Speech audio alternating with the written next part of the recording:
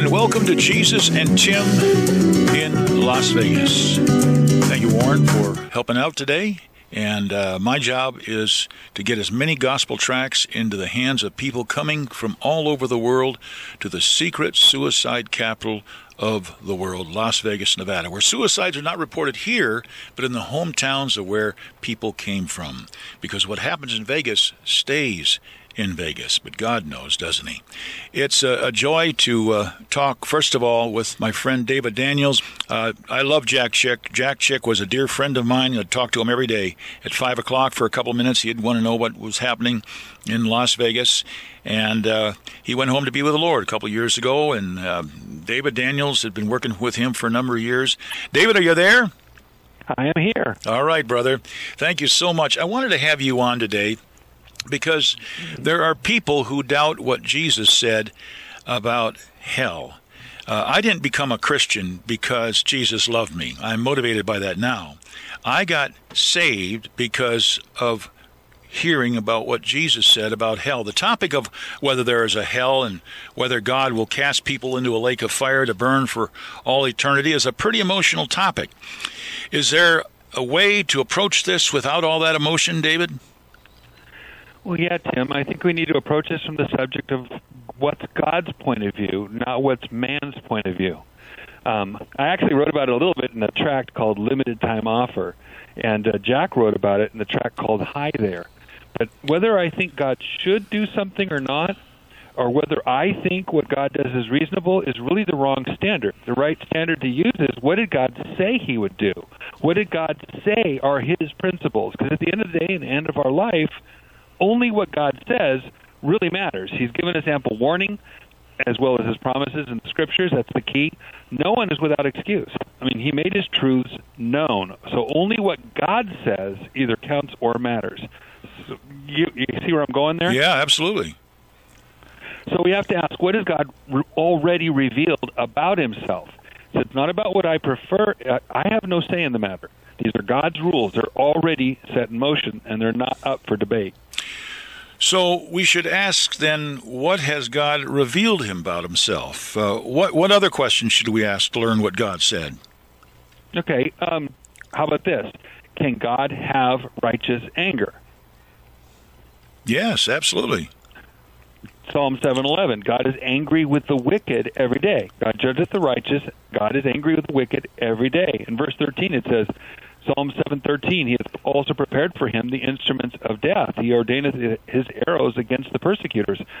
And God showed Job how it was wrong to say that God was unrighteous when he judged. In Job 40, he said, gird up thy loins now like a man, I'll demand of thee, declare thou unto me, wilt thou also disannul my judgment? Wilt thou condemn me, that thou mayest be righteous? In Psalm 9:8, he shall judge the world in righteousness. He shall minister judgment to the peoples in uprightness. Romans 2:5, but after thy hardness and impenitent heart, treasurest up unto thyself wrath against the day of wrath and revelation of the righteous judgment of God. What does perish mean? I think a lot of people are confused about that. Does it mean they're still alive all the way down to hell? Well, you know, there's a great example of that in Numbers 16. And that's the rebellion at Korah. And God said through Moses here, if these men die the common death of all men, or if they be visited at the visitation of all men, then the Lord has not sent me. But if the Lord make a new thing, and the earth open her mouth and swallow them up with all that appertain to them, and they go down quick, that means alive, into the pit, then you shall understand that these men have provoked the Lord. And then later it says, they and all that appertain to them went down alive, verse 33, into the pit. And the earth closed upon them, and they perished from among the congregation. So them perishing did not mean they were destroyed. It only meant they weren't with the congregation of the living, as it says, anymore. Does God have the right to expect things of his creation? Absolutely. He gives us everything. We should be grateful. Acts 17:25, neither is worship with men's hands as though he needed anything, seeing he giveth to all life and breath and all things. In Matthew 5:45, it says he sendeth rain upon the just and the unjust. In 1 Timothy 6:17, it says, charge them rich that they be not high-minded, nor trust in uncertain riches, but in the living God who giveth us richly all things to enjoy. but man has not been grateful. And that's Romans 1, right? Mm-hmm. Because that when they knew God, they glorified him not as God, neither were thankful, but became vain in their imaginations, and their foolish heart was darkened. That was all happening because they were not thankful. Amen. We're on the phone with David Daniels from Chick Publications. Their website is chick.com. We're talking about hell. Does God have the right to take vengeance on those who hate him? Absolutely. He's the only one who has that right. Romans 3:5, Paul hits it right there. But if our unrighteousness commend the righteousness of God, what should we say? Is God unrighteous who taketh vengeance? I speak as a man. God forbid. For then how shall God judge the world? So judging the world has to do with vengeance right there. Nahum, even 1:2, the prophet said, God is jealous, and the Lord revengeth. The Lord revengeth and is furious. The Lord will take vengeance on his adversaries, and he reserveth wrath for his enemies. The Lord is slow to anger and great in power, and will not at all acquit the wicked. In Deuteronomy 32, if I whet my glittering sword, and mine hand take hold on judgment, I will render vengeance on mine enemies, and will reward them that hate me. Does God have a right to punish? Absolutely, because when we're honest, we don't get as much punishment as we deserve. When they returned from captivity, Ezra the high priest, he caught hold of God's right to punish, and yet God still restrains. Listen to what Ezra says. And after all that has come upon us for our evil deeds, for our great trespass, seeing that thou, our God, hast punished us less than our iniquities deserve, and hast given us such deliverance as this. But God still promises to punish the world for its iniquity. Isaiah 13:11, and I will punish the world for their evil and the wicked for their iniquity. We have no right to complain, not in this life, not in the life to come. Lamentations, that's after the fall of Jerusalem. God writing through Jeremiah, where doth a living man complain, a man for the punishment of his sins? Jesus says there's going to be everlasting punishment. Matthew 25, in verse 46, he says, and these shall go away into everlasting punishment, but the righteous into life eternal. Now, if anyone tries to argue the Greek with me, into everlasting and into eternal is the same for both. So into everlasting punishment is the same Greek as into life eternal, punishment versus eternal, life.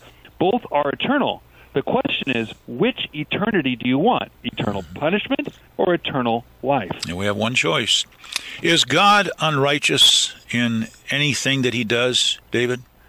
Not in a single thing. In Romans 3, he says, what should we say? Is God unrighteous, as I said before, with who taketh vengeance? No, for God forbid, for then how shall God judge the world? And in Hebrews 6:10, for us who follow God, God is not unrighteous to forget your work and labor of love. So God is totally righteous. He's righteous on both sides, and it never changes. Can God do anything he says he will do? Yes, because he can deliver us from earthly fire, and he can deliver us to the fires of judgment. Daniel 3:17, for instance. If it be so, our God, whom we serve, is able to deliver us from the burning fire furnace. But Jesus also said, fear not them which kill the body, but are not able to kill the soul, but rather fear him which is able to destroy both soul and body in hell. Well, David, when it says destroy both soul and body in hell, doesn't that mean they'll cease to exist?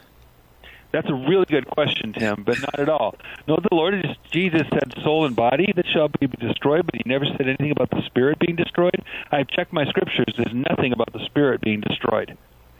I almost wonder if that's what Jesus meant when he said their worm shall not die. Their worm shall not die. I mean, that starts in Isaiah 66:24, last chapter of Isaiah. It says, and this is during the 1,000 years when Jesus is reigning and ruling, and they shall go forth and look upon the carcasses of the men that have transgressed against me, for their worm shall not die, neither shall their fire be quenched, and they shall be an abhorring to all flesh. So people will actually see them. Their bodies are technically carcasses, yet their worm shall not die. And Jesus continued with this. Mark 9:43. Remember, the modern Bibles remove 2 of the 3 of the references on purpose. The people who originally were passing down these scriptures and didn't want what they said took out as much as they could. Mark 9:43 to 48. And if thy hand offend thee, cut it off, for it is better to thee to enter into life maimed than having two hands to go into hell, into the fire that never shall be quenched, where their worm dieth not, and the fire is not quenched. And in verse 45 again, if thy foot offend thee, cut it off. It's better for thee to enter halt into life than having 2 feet to be cast into hell, into the fire that never shall be quenched, where their worm dieth not, and the fire is not quenched. Same thing if thy eye offend thee. It says, and having 2 eyes, verse 47, to be cast into hellfire, where their worm dieth not, and the fire is not quenched. There's something about their worm that has to do with them, and I think maybe that is what's left of their spirit, but their body and their soul are destroyed. Well, can God make an example of someone? Yeah, God even made an example of his own people. Deuteronomy 29:24, when God is talking through Moses about what happens when they're punished, Israel is punished for sins. It says, even all nations shall say, wherefore hath the Lord done this unto this land? What meaneth the great heat of this great anger? Then men shall say, because they've forsaken the covenant of the Lord their God, the Lord God of their fathers, which he made with them, when he brought them forth out of the land of Egypt. Talking with David Daniels from Chick Publication, talking about the eternalness of hell that Jesus warned about. Can God make an eternal example, David? Yeah, but first let's agree that forever and ever is something that doesn't stop happening. Mm-hmm. So let's do this. Exodus 15:18, the Lord shall reign forever and ever. Psalm 45:6, thy throne, O God, is forever and ever. But since people fight with the book of Revelation, let's see what's in the book of Revelation. 11:15. The seventh angel sounded. There were great voices in heaven saying, the kingdoms of this world are become the kingdoms of our Lord and of his Christ, and he shall reign, say it with me, forever and ever. Revelation 14:11, though, and the smoke of their torment ascendeth up forever and ever, and they have no rest, day nor night, who worship the beast in his image, and whosoever receiveth the mark of his name. So anyone receiving the mark will have no rest forever and ever. And the smoke of their torment rising up, they'll have no rest day nor night. So they'll exist, they'll be in torment, they'll have no rest forever and ever. And that's the same forever and ever, if you want to do the Greek thing, that God will reign. And God will never stop reigning. So they'll never stop being tormented. Revelation 20. And the devil that deceived them was cast in the lake of fire and brimstone, where the beast and false prophet are and shall be tormented day and night forever and ever. So the beast, the false prophet, will also be tormented day and night forever and ever as long as God reigns. And that will never stop. They'll never stop being tormented. And remember, Revelation 20:14, and death and hell were cast in the lake of fire. This is the second death. And whosoever is not found written in the book of life was cast in the lake of fire. So the lake of fire is for everybody who's not found written in the book of life. And it's important to point out, too, in Revelation 19, it says the beast and the false prophet are cast into the lake of fire. And 1,000 years later, in Revelation 20, verse 10, the devil is thrown into the lake of fire where the beast and the false prophet are, not were. All right. If God says something, if God says there's a cost to something, is there, David? Yeah, everything. Anything God says is true. In Matthew 16:26, God the Son says, for what is a man profited if he shall gain the whole world and lose his own soul? Or what shall a man give in exchange for his soul? People who don't turn in faith to the Lord Jesus will lose their own soul. He'll destroy both soul and body in hell, and their spirit that is left shall be cast into a lake of fire. If God says someone is in danger of eternal damnation, is he or she? Absolutely. Matthew 12:32. Whosoever speaketh against the Holy Ghost, it shall not be forgiven him, neither in this world, neither in the world to come. And Mark 3:28-30, the same thing, hath never forgiveness, but is in danger of eternal damnation. So to not be forgiven in the world to come means the person continues to exist in the world to come, but the person exists without forgiveness. The only place for a person to live unforgiven forever is the lake of fire. 2 more questions, David. If the fire is not quenched, will it go out? And to quench a fire means to put it out. Numbers 11. The fire of the Lord burned among them when God was displeased. And the people cried unto Moses, and when Moses prayed unto the Lord, the fire was quenched, put out.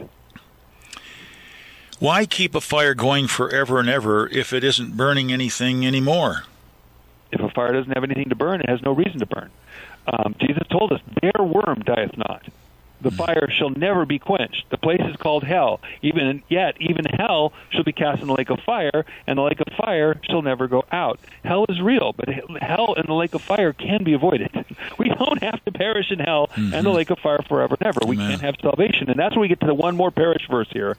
It says, "For God so loved the world that he gave his only begotten Son, that whosoever believeth in him should not perish, but have everlasting life." God made eternal punishment for the devil and his angels, not for humans. Matthew 25:41. "Then shall he say unto them on the left hand, Depart from me, ye cursed, into everlasting fire prepared for the devil and his angels." You only go there if you join his rebellion against God and you don't accept the free gift of God through faith that's offered to you. So even if a person doesn't believe in hell or the lake of fire or eternal punishment, all who reject Christ will experience it regardless for all eternity, as long as God reigns. Amen. Forever and ever. Amen. And I tell you, if you don't have that assurance, turn to the Lord today. Say, "God, forgive me for my sins. Jesus, come into my life right now." And go to chick.com and read Hi There. Or what was the other one that you wrote, David?